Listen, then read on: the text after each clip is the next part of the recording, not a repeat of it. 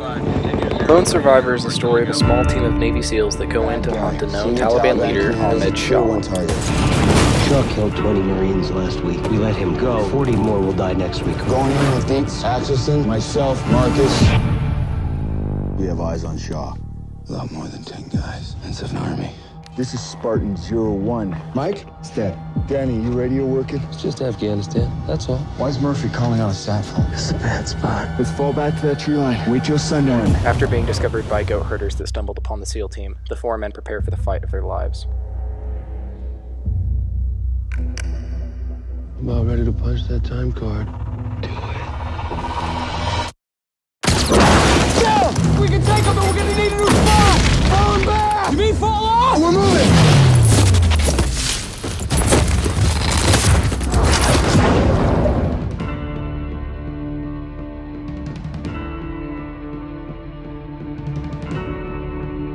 Lone Survivor, an autobiographical account of Navy SEAL Marcus Luttrell and the story of Operation Redwing, captured readers' attention and emotions with every turn of the page, quickly becoming a New York Times bestseller.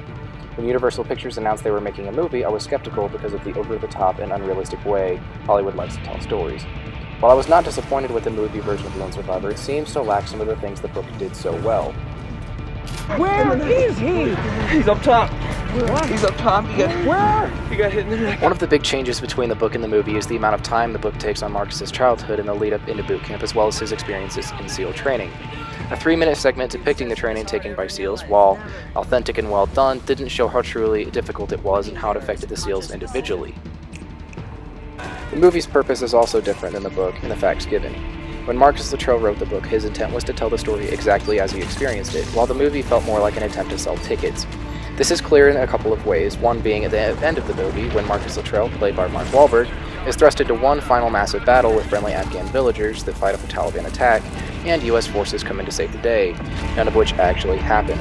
Another liberty taken is to leave out Marcus running across Taliban on his escape down the mountain multiple times, the fact that Marcus Luttrell was paralyzed from the legs down, having to crawl miles, and that he never saw the helicopter get shot down. While these details do not directly impact the story, it takes away from the factual motivation of the movie.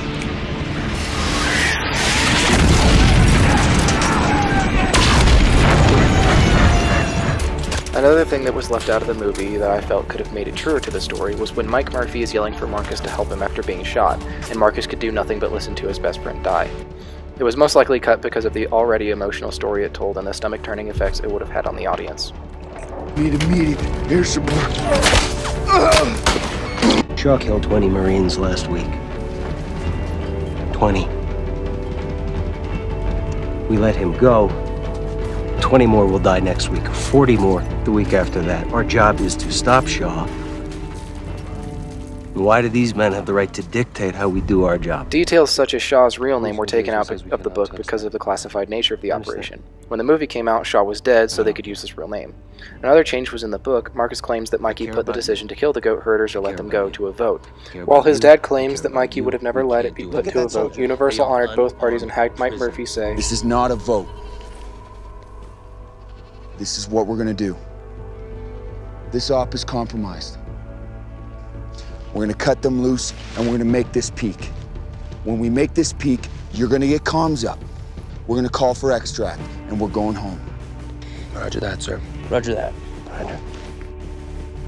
Universal Pictures' Lone Survivor, while it doesn't portray the story exactly as Marcus described it, truly shows the heroism of the men that took part in Operation Redwing. From the most realistic firefight scene I believe has ever been produced, to the steps taken to make sure this is not only a movie but a tribute, Lone Survivor holds its own in a highly competitive market, telling a story that will live in the minds of readers and moviegoers alike. Brave men have fought and died, building a proud tradition and fear and reputation that I am bound to uphold.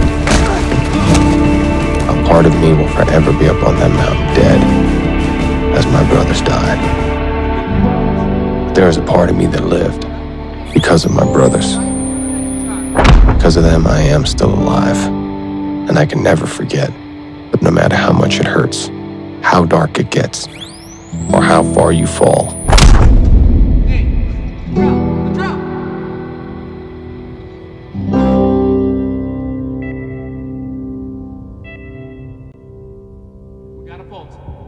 you are never out of the fight.